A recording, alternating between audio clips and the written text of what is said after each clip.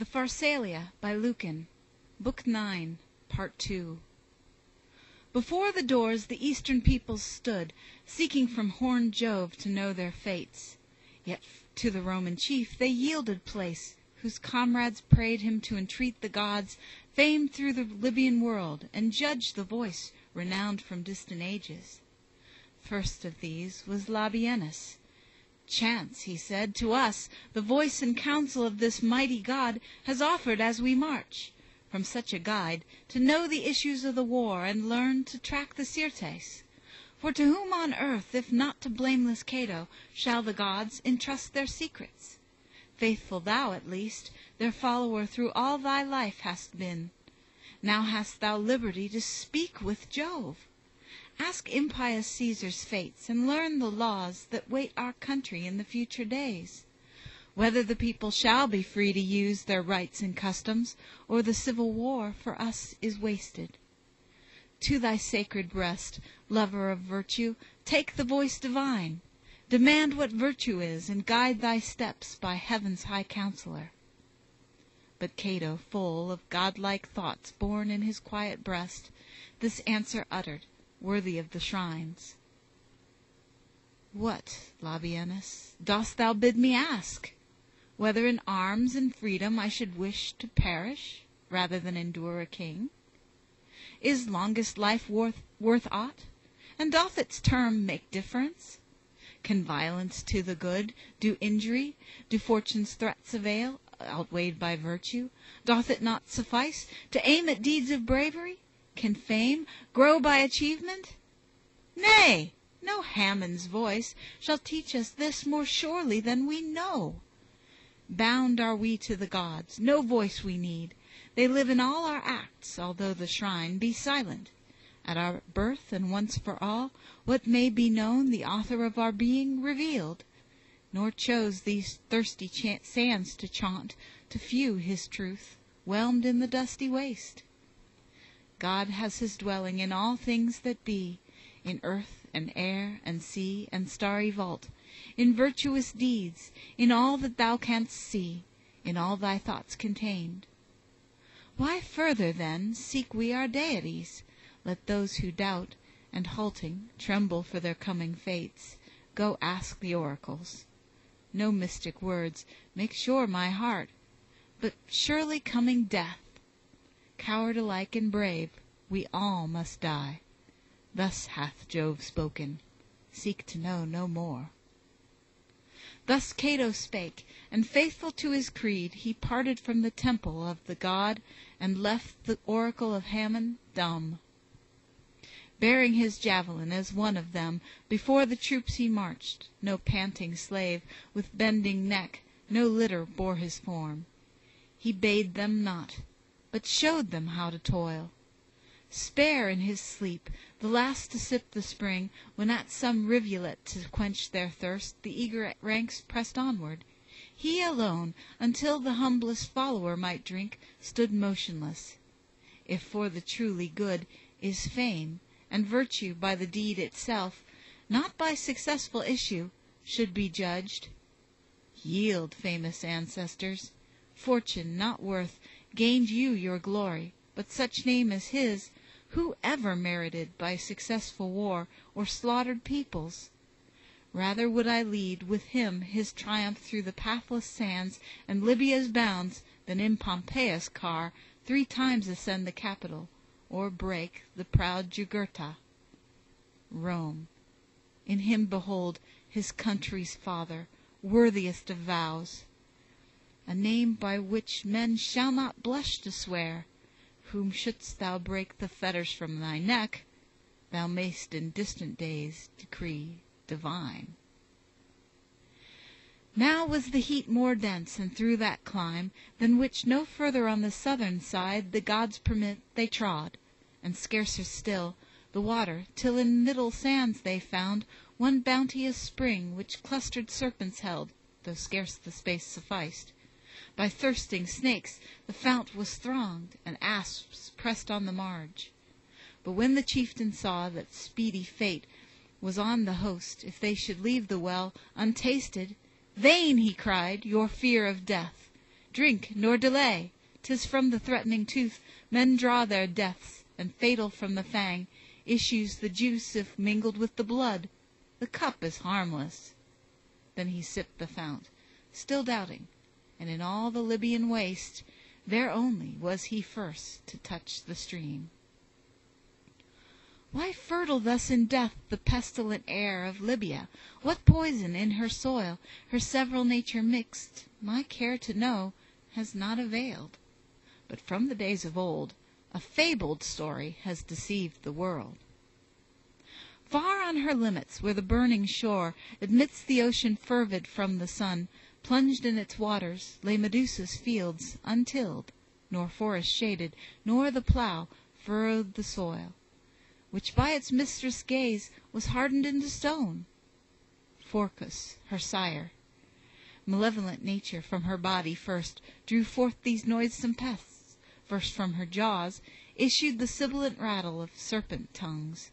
Clustered around her head the poisonous brood, like to a woman's hair, wreathed on her neck, which gloried in their touch.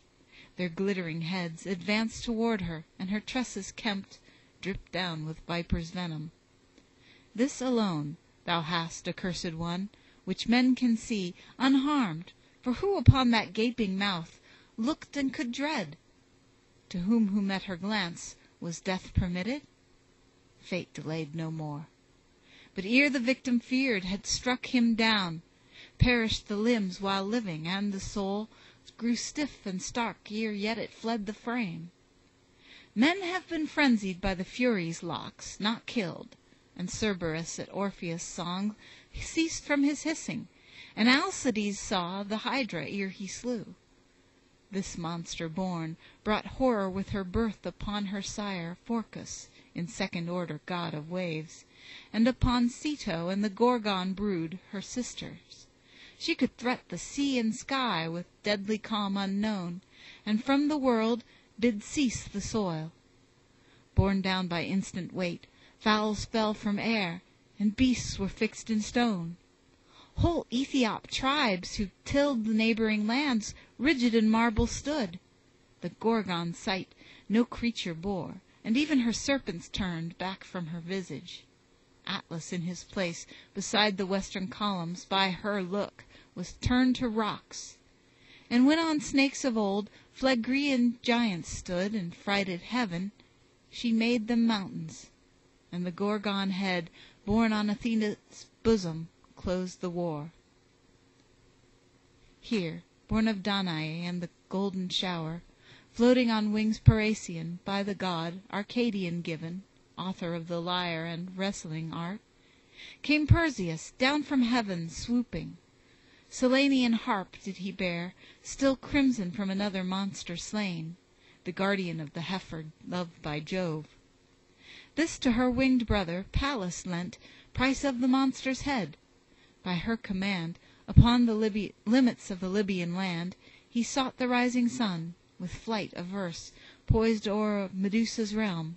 A burnished shield of yellow brass upon his other arm, her gift he bore, in which she bade him see the fatal face unscathed. Nor yet in sleep lay all the monster, for such total rest to her were death, so fated. Serpent locks, in vigilant watch, some reaching forth defend her head, while others lay upon her face and slumbering eyes.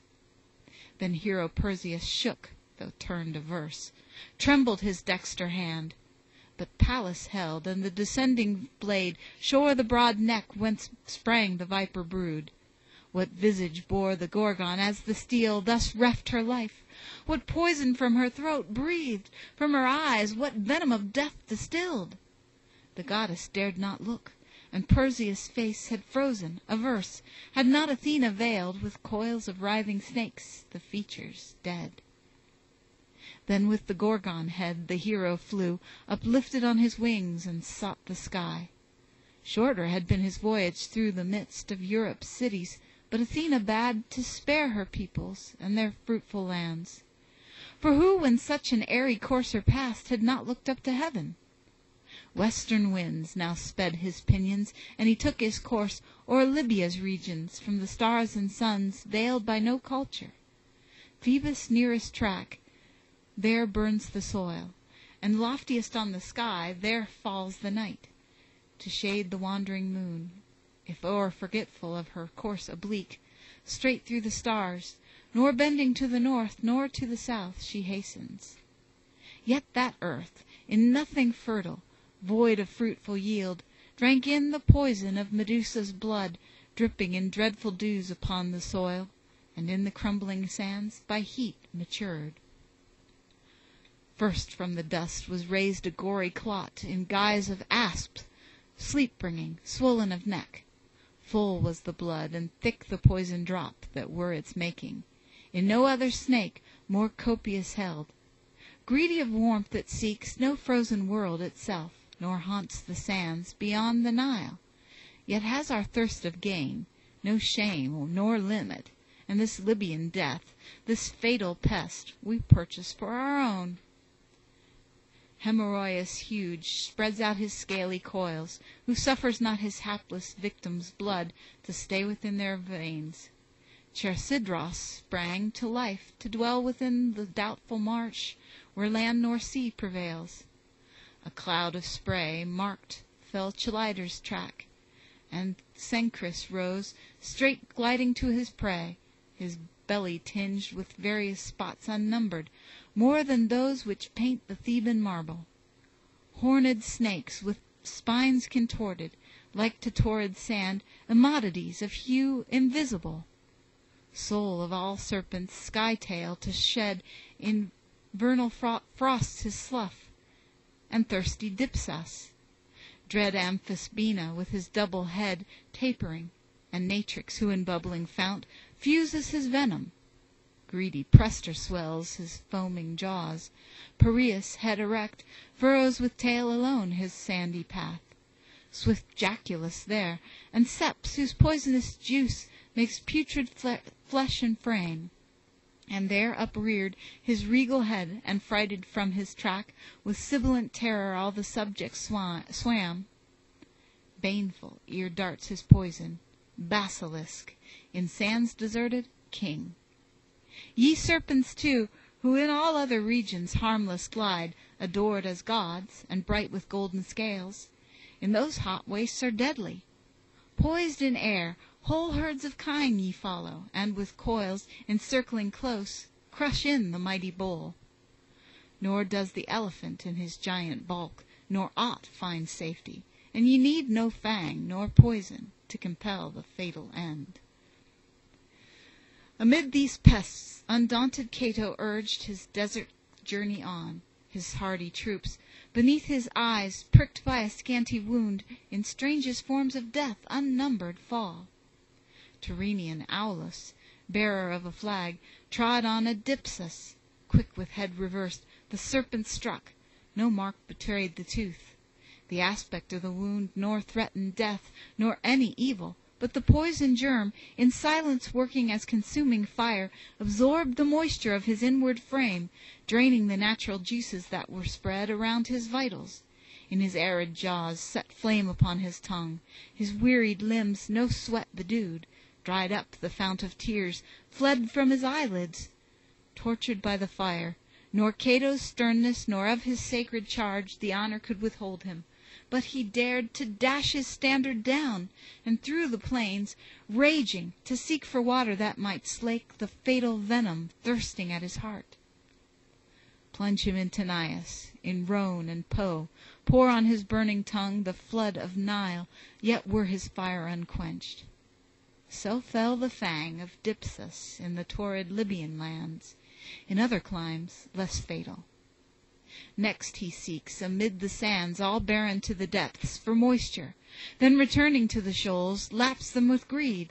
In vain, the briny draught scarce quenched the thirst it made. Not knowing yet the poison in his frame, he steels himself to rip his swollen veins and drink the gore.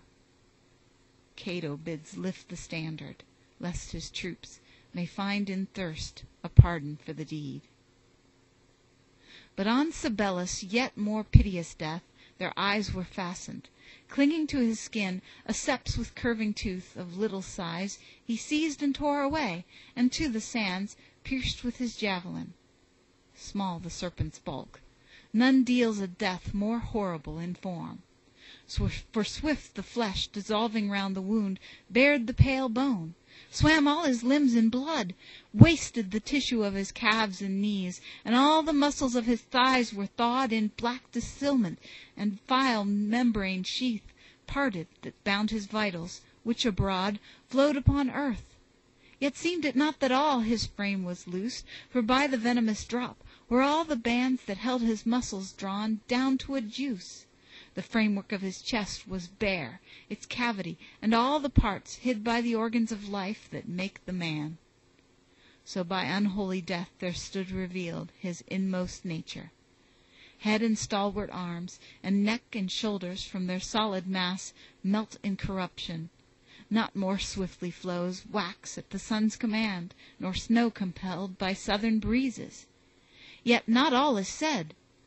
For so to noxious humours fire consumes our fleshly frame, but on the funeral pyre what bones have perished? These dissolve no less than did the mouldered tissues, nor of death thus swift is left a trace. Of Afric pests thou bear'st the palm for hurtfulness. The life they snatch away, thou only with the life, the clay that held it. Lo, a different fate, not this by melting.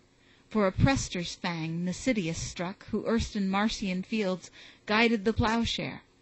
Burned upon his face a redness as of flame, swollen the skin, his features hidden, swollen all his limbs, till more than human, and his definite frame one tumour huge concealed. A ghastly gore is puffed from inwards as the virulent juice courses through all his body, which thus grown his corslet holds not. Not in cauldrons so boils up to mountainous height the steaming wave, nor in such bellying curves does canvas bend to eastern tempests. Now the ponderous bulk rejects the limbs, and as a shapeless trunk burdens the earth, and there, to beasts and birds, a fatal feast, his comrades left the corse, nor dared to place, yet swelling, in the tomb. But for their eyes the Libyan pests prepared more dreadful sights. On Tullus, great in heart, and bound to Cato with admiring soul, a fierce Haemorrhois fixed. From every limb, as from a statue saffron spray is showered in every part, there spouted forth for blood a sable poison. From the natural pores of moisture gore profuse. His mouth was filled, and gaping nostrils, and his tears were blood. Brimmed full his veins, his very sweat was red. All was one wound. Then piteous Levus next in sleep was victim, for around his heart stood still the blood congealed. No pain he felt of venomous tooth, but swift upon him fell death, and he sought the shades, more swift to kill. No draught in poisonous cups from ripened plants of direst growth Sabaean wizards brew. Lo, upon branchless trunk a serpent named by Libyans Jaculus rose in coils to dart his venom from afar. Through Paulus' brain it rushed, nor stayed, for in the wound itself was death. Then did they know how slowly flies, flung from a sling, the stone, how gently speed through air the shafts of Scythia. What availed, Murus, the lance by which thou didst transfix a basilisk? Swift through the weapon ran the poison to his hand. He draws the sword, and severs arm and shoulder at a blow, then gazed secure upon his severed hand, which perished as he looked. So hadst thou died, and such had been thy fate. Whoe'er had thought a scorpion had strength o'er death or fate? Yet with his threatening coils and barb erect he won the glory of Orion slain. So bear the stars their witness. And who would fear thy haunts, Salpuga? Yet the Stygian maids have given thee power to snap the fatal threads. Thus nor the day with brightness, nor the night with darkness gave them peace. The very earth on which they lay was they feared, nor leaves nor straw they piled for couches, but upon the ground, unshielded from the fates, they laid their limbs, cherished beneath whose warmth and chill of night the frozen pests found shelter, in whose jaws, harmless the while, the lurking venom slept. Nor did they know the measure of their march accomplished, nor their path, the stars in heaven, their only guide. "Return, ye gods!" they cried, in frequent wail, "the arms from which we fled! Give back Pharsalia! Sworn to meet the sword, why lingering fall we thus? In Caesar's place the thirsty Dipsas and the horned snake now wage the warfare. Rather let us seek that region by the horses of the sun, scorched and the zone most torrid. Let us fall, slain by some heavenly cause, and from the sky descend our fate. Not Africa of thee complain we, nor of nature. From mankind, cut off this quarter, teeming thus with pests, she gave to snakes, and to the barren fields denied the husbandman, nor wished that men should perish by their venom. To the realm of serpents have we come. Hater of men, receive thy vengeance, whoso of the gods severed this region upon either hand, with death in middle space. Our march is set through thy sequestered kingdom, and the host, which knows thy secret, seeks the furthest world. Perchance some greater wonders on our path may still await us. In the waves be plunged heaven's constellations, and the lofty pole stoop from its height. By farther space removed, no land than Juba's realm, by rumor's voice, drear, mournful. Haply for this serpent land there may we long, where yet some living thing gives consolation. Not my native land, nor European fields I hope for now, lit by far other suns, nor Asia's plains. But in what land, what region of the sky, where left we Africa? But now with frosts Cyrene stiffened, have we changed the laws which rule the seasons in this little space? Cast from the world we know, 'neath other skies and stars we tread, behind our backs the home of southern tempests. Rome herself, perchance, now lies beneath our feet. Yet for our fates this solace pray we, that on this our track, pursuing Caesar with his host, may come. Thus was their stubborn patience of its plaints disburdened, but the bravery of their chief forced them to bear their toils. Upon the sand, all bare, he lies, and dares at every hour fortune to strike. He only at the fate of each is present, flies to every call, and greatest boon of all, greater than life, brought strength to die. What power had all the ills possessed upon him? In another's breast he conquers misery, teaching by his mien that pain is powerless. Hardly aid at length did fortune, wearied of their perils, grant. Alone, unharmed of all who till the earth by deadly serpents, dwells the Scythian race. Potent as herbs their song, safe is their blood, nor gives admission to the poison germ, e'en when the chant has ceased. Their home itself, placed in such venomous tract and serpent-thronged, gained them this vantage, and a truce with death. Else could they not have lived. Such is their trust in purity of blood, that newly born, each babe they prove by test of deadly asp for foreign lineage. So the bird of Jove turns his new fledglings to the rising sun, and such as gaze upon the beams of day, with eyes unwavering, for the use of heaven, he rears, but such as blink at Phoebus' rays, casts from the nest. Thus of unmixed descent, the babe who, dreading not the serpent touch, plays in his cradle with the deadly snake. Nor with their own immunity from harm contented do they rest, but watch for guests who need their help against the noisome plague. Now to the Roman standards are they come, and when the chieftain bade the tents be fixed, first all the sandy space within the lines with songs they purify, and magic words from which all serpents flee. Next round the camp, in widest circuit from a kindled fire, rise aromatic odors. Danewort burns, and juice distills from Syrian galbanum. then tamarisk and costum, eastern herbs, strong panacea mixed with centaury from Thrace, and leaves of fennel feed the flames, and thapsus brought from Eryx, and they burn larch, southernwood, and antlers of a deer which lived afar. From these in densest fumes, deadly to snakes, a pungent smoke arose, and thus in safety passed the night away. But should some victim feel the fatal fang upon the march, then of this magic race were seen the wonders, for a mighty strife rose twixt the psyllian and the poison germ. First with saliva they anoint the limbs that held the venomous juice within the wound, nor suffer it to spread. From foaming mouth next with continuous cadence would they pour unceasing chants, nor breathing space nor pause, else spreads the poison, nor does fate permit a moment's silence.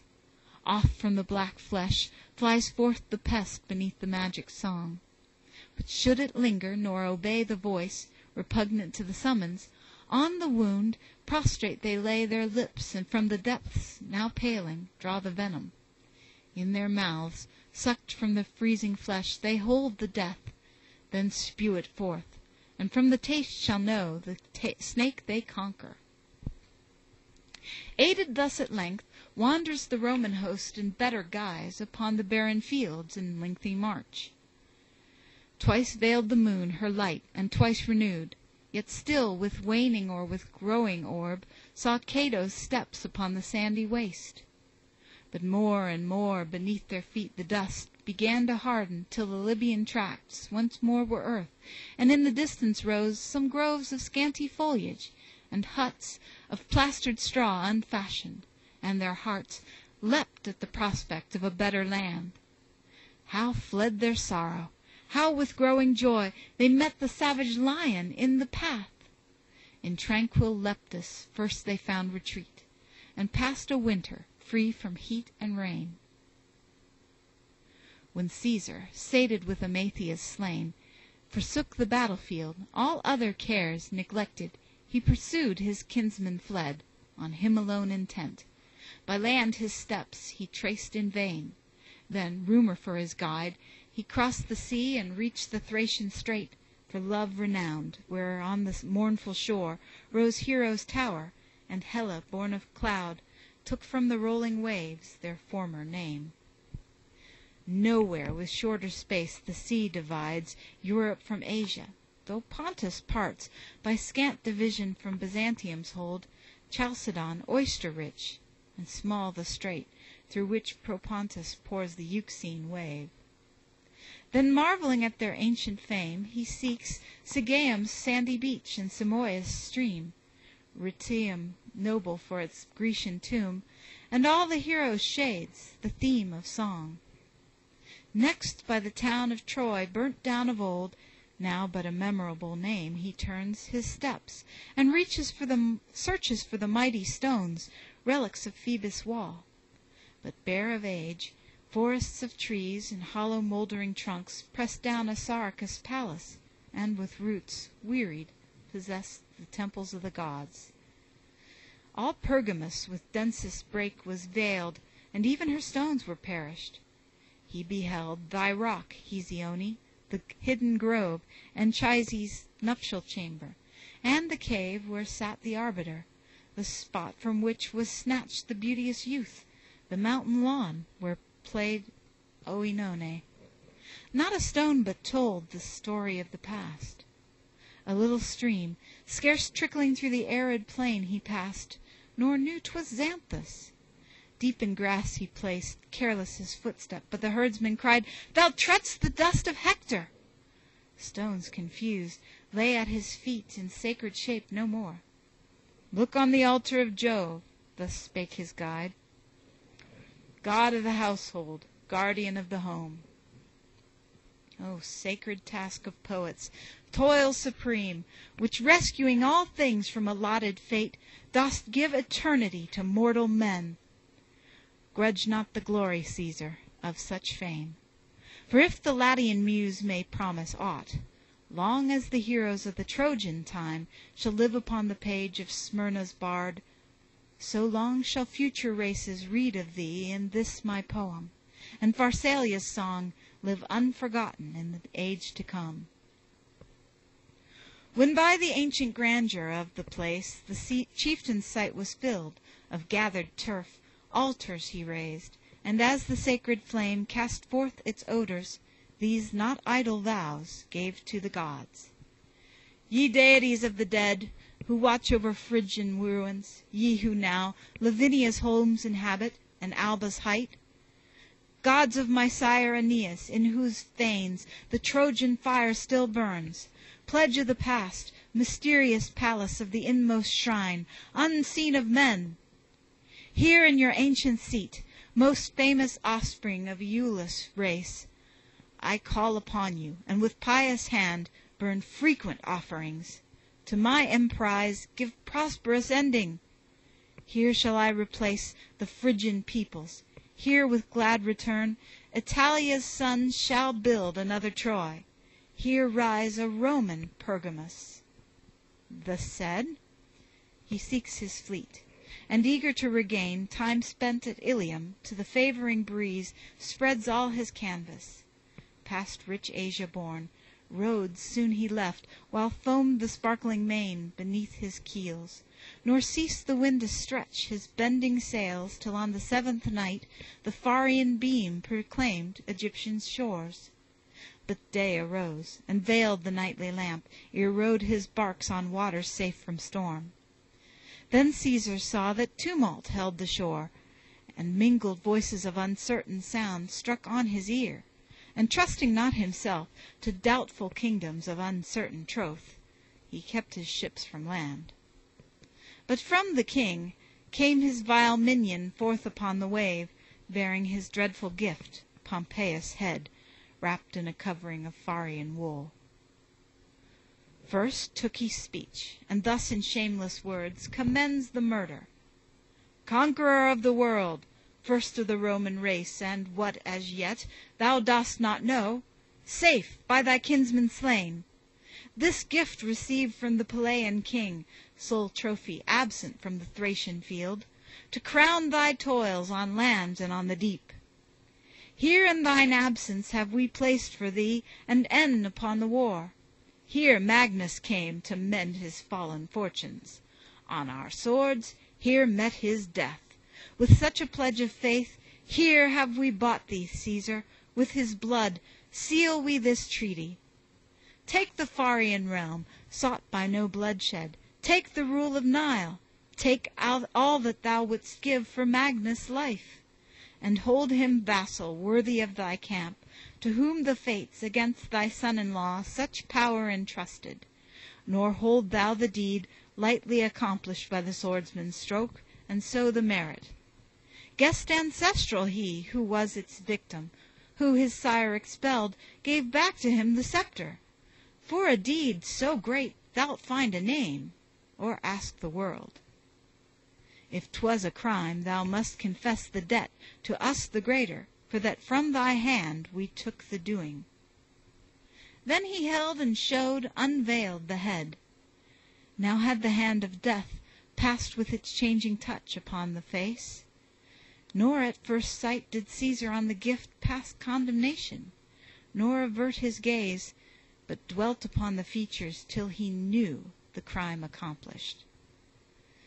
Then when truth was sure, the loving father rose, and tears he shed, which flowed at his command, and glad at heart forced from his breast a groan.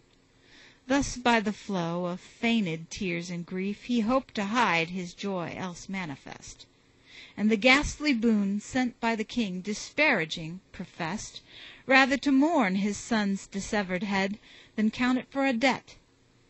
For thee alone, Magnus, he durst not fail to find a tear. He, Caesar, who with mien unaltered spurned the Roman senate, and with eyes undimmed looked on Pharsalia's field. O fate most hard! Didst thou with impious war pursue the man whom 'twas thy lot to mourn? No kindred ties, no memory of thy daughter and her son, touch on thy heart. Didst think perchance that grief might help thy cause mid lovers of his name? or haply, moved by envy of the king, griefs that to other hands than thine was given, to shed the captive's life-blood? And complaints thy vengeance perished, and the conquered chief snatched from thy haughty hand? Whate'er the cause that urged thy grief, 'twas far removed from love. Was this, forsooth, the object of thy toil, o'er lands and oceans, that without thy ken he should not perish? Nay, but well was reft from thine arbitrament his fate. What crime did cruel fortune spare, what depth of shame to Roman honor? Since she suffered not, perfidious traitor, while yet Magnus lived, that thou shouldst pity him. Thus by words he dared to gain their credence in his sembled grief. Hence from my sight with thy detested gift, thou minion, to thy king! Worse does your crime deserve from Caesar than from Magnus' hands. The only prize that civil war affords, thus have we lost, to bid the conquered live. If but the sister of this Pharian king were not by him detested, by the head of Cleopatra had I paid this gift. Such were the fit return. Why did he draw his separate sword, and in the toil that's ours mingle his weapons? In Pharsalia's field gave we such right to the Peleian blade? Magnus as partner in the rule of Rome I had not brooked, and shall I tolerate thee, Ptolemaeus? In vain with civil wars, thus have we roused the nations, if there be now any might but Caesar's. If one land yet owned two masters, I had turned from yours the prows of Latium. But fame forbids, lest men should whisper that I did not damn this deed of blood, but feared the Pharian land. Nor think ye to deceive. Victorious here I stand, else had my welcome at your hands been that of Magnus, and that neck were mine, but for Pharsalia's chance. At greater risk, so seems it, than we dreamed of, took we arms. Exile and Magnus' threats, and Rome I knew, not Ptolemaeus. But we spare the boy, pass by the murder. Let the princeling know we give no more than pardon for his crime. And now, in honor of the mighty dead, not merely that the earth may hide your guilt, lay ye the chieftain's head within the tomb. With proper sepulture appease his shade, and place his scattered ashes in an urn. Thus may he know my coming, and may hear affection's accents, and my fond complaints. Me sought he not, but rather for his life, this Pharian vassal, snatching from mankind the happy morning which had shown the world a peace between us. But my prayers to heaven no favoring answer found, that arms laid down in happy victory, Magnus, once again I might embrace thee, begging thee to grant thine ancient love to Caesar, and thy life. Thus for my labors with a worthy prize content, thine equal, bound in faithful peace, I might have brought thee to forgive the gods for thy disaster. Thou hadst gained for me, from Rome, forgiveness. Thus he spake, but found no comrade in his tears, nor did the host give credit to his grief. Deep in their breasts they hide their groans, and gaze with joyful front, O famous freedom, on the deed of blood, and dare to laugh when mighty Caesar wept. End of Book 9.